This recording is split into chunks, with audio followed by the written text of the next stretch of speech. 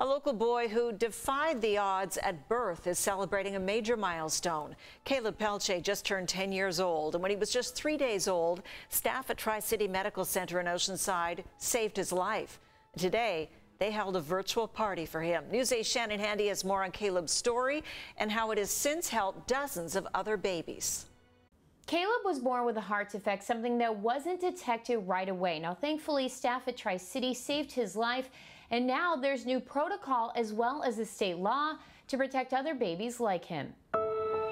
It makes me cry. For Casey Peltier, her son Caleb's 10th birthday isn't just a celebration, it's an emotional milestone. We're just so thankful that he's here with us. At 3 days old, Caleb was rushed to Tri-City Medical Center, barely breathing.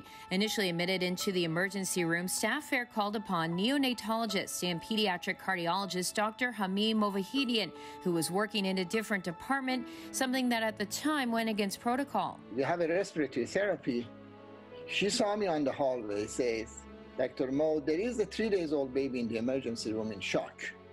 Caleb was there, no sign of life except the heart rate. Dr. Movahidian determined there was something wrong with Caleb's heart. Thankfully, he was given medicine before undergoing surgery 2 weeks later, both of which saved his life. There was an angel watching him.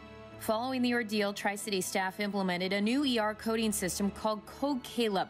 When used, it mobilizes the proper equipment and staff to assist babies 30 days and younger.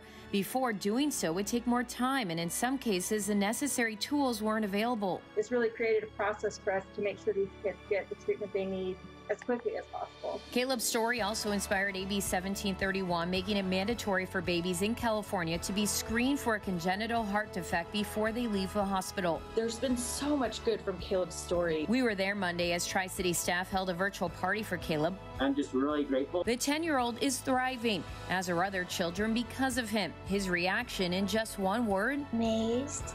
Caleb's family is pushing for Code Caleb to be the norm at hospitals everywhere. Inspiring story. Thanks, Shannon.